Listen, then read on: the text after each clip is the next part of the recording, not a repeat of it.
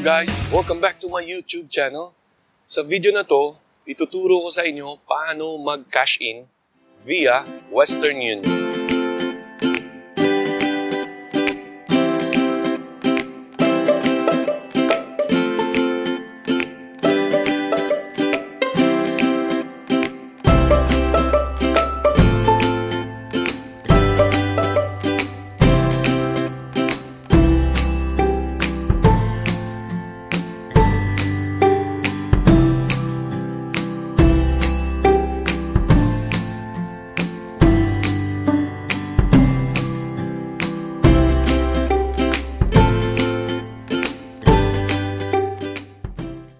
Okay guys, so ito na po yung na-send natin via Western Union. So, bali ako yung sender, ako rin yung receiver.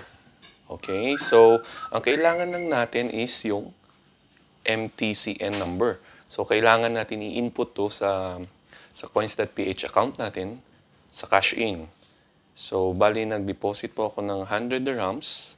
So, katumbas niya sa pesos is 1,419 pesos.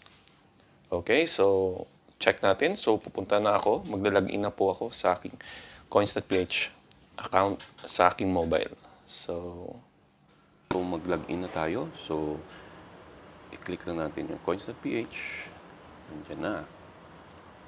So naglo-loading po yan. Tapos enter na natin yung 4-digit natin na PIN.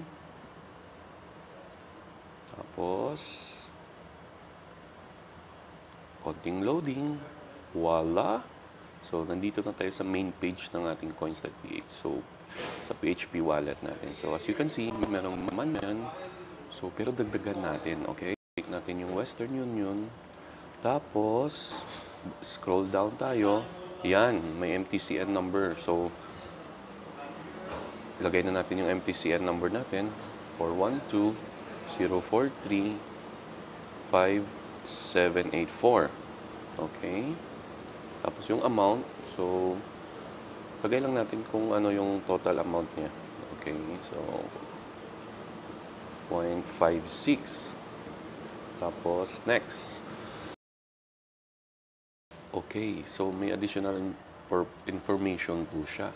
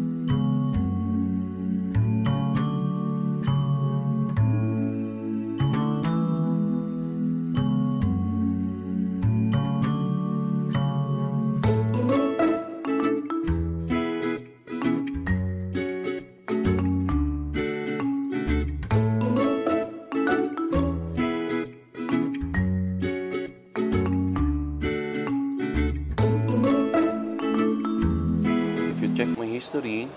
Tingnan natin ha. Ayun. Kita nyo? Receive a payment. 1,419. So, if you can see guys, ang bilis lang talaga mag-cash in using Western Union. So, Dubai-based po ako. So, kahit saan po kayong country, pwede po yan. But as long as may Western Union. Okay? So, next time, marami pang videos na ituturo sa inyo. So, please, don't forget to like that button. Okay, guys? So, like that button, subscribe, then, para updated kayo sa mga tutorials natin, mga videos natin. Just in case na may gusto kayong itanong sa akin. So, nandyan po comment lang po kayo sa baba. Okay? So, see you in my next video, guys.